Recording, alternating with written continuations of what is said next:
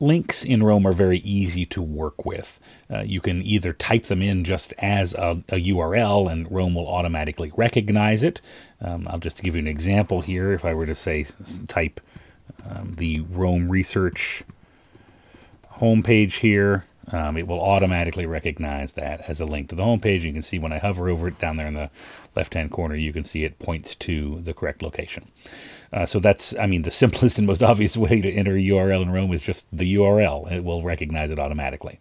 If you want to create a text link where the text says one thing, but it points to a specific URL, you can do that with the format single brackets around the text and parentheses around the URL.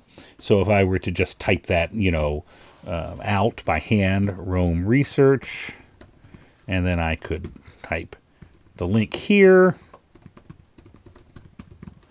and now I have a text link that now I have a little styling on this. That little arrow doesn't come automatically. That's a little style that I have in my graph, but it will underline, it will show up blue.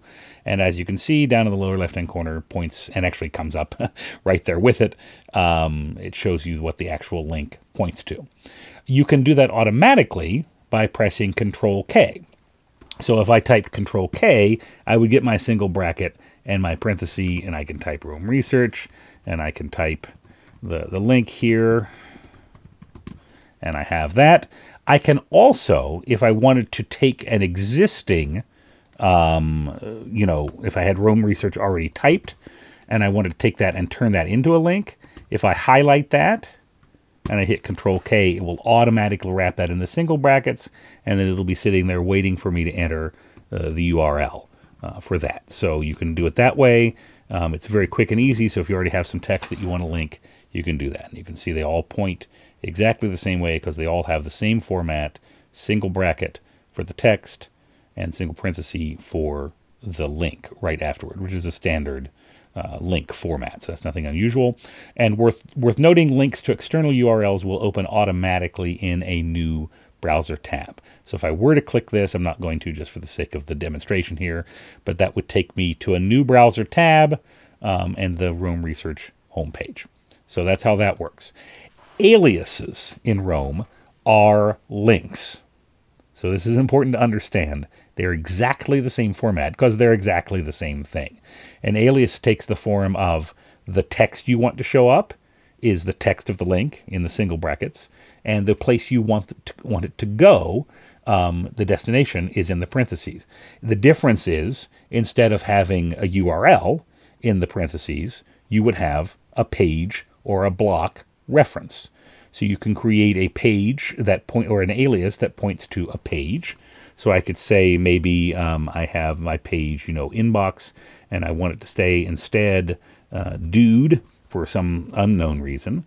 I can put inbox here, and I can put dude there, and now I have a thing that says dude, but as you can see, it actually points to my inbox page when I do that. So it would go to inbox instead if I were to open that.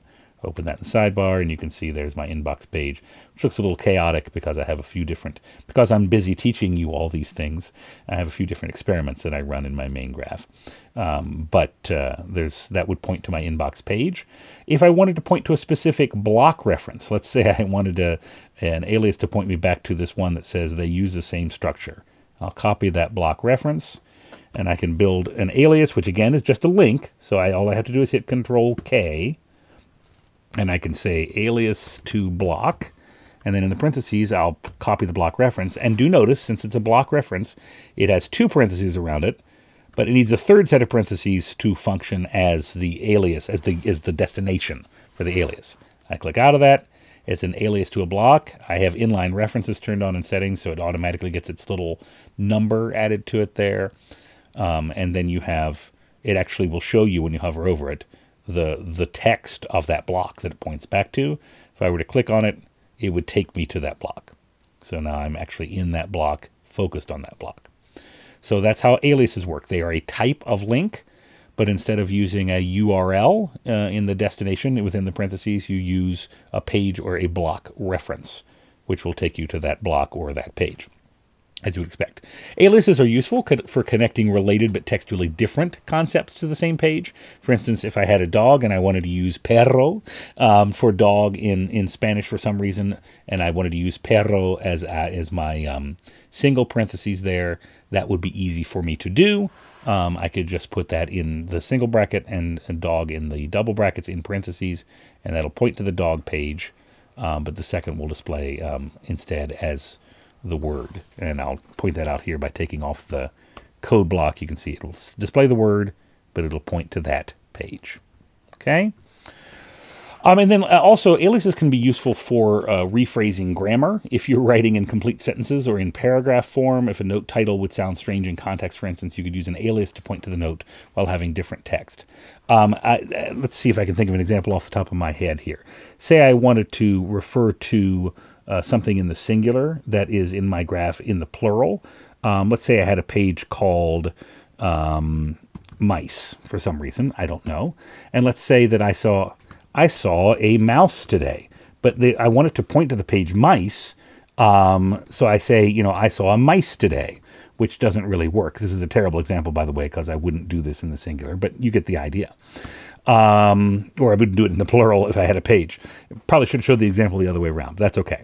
I could then instead say, I saw a mouse, point it to the mice page, and now I saw a mouse today, as it makes sense in the sentence, but it actually points to the page mice, so it's still going to be gathered correctly by the same set of linked references.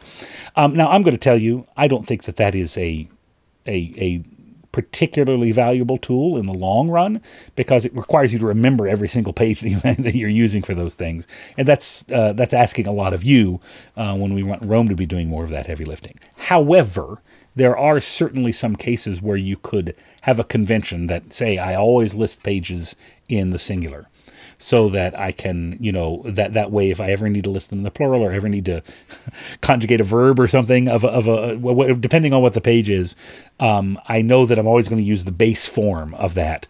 That way I know that's going to be the only version of the page. Using aliases in that context could actually work quite well. So if you have a lot of different scattered ways of doing things, it won't work very well. But if you have a sort of consistent best practices for your own graph, aliases can be quite useful in this way. So this is aliases and links are really the same thing. Links point to outward things, URLs outside the app. Aliases point to things within the app, page references or block references.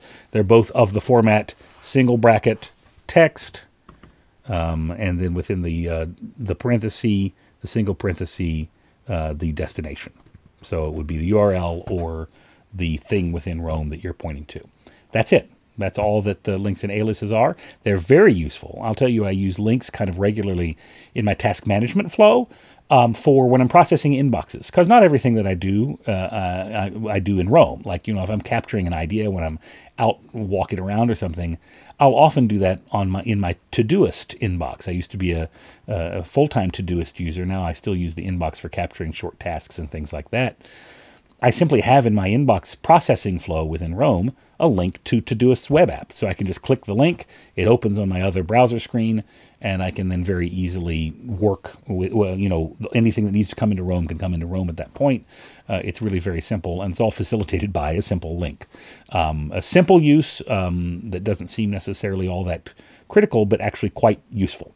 And of course, aliases could have uses as I described already. So this is how they're formatted, and they're a pretty simple way to gather information in Roam, point to things within Roam, and point to things that are outside Roam as well.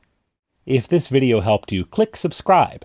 And check out my Roam courses as well. I have the Roaman Way, which is a free course to help you learn the fundamentals of Roam research.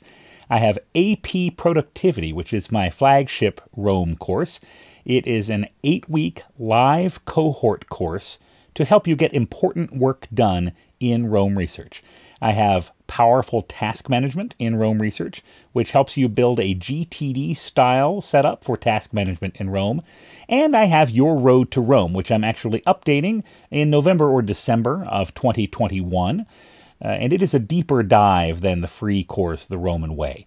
It has live masterclasses, Q&A sessions, additional instruction about Rome extensions, especially smart blocks and Rome 42, which you can get from romejs.com, and there's a community forum for discussion of new Rome features or help with your workflows. Rome Research is an amazing tool, and I want to help you make the most of it in your life and work.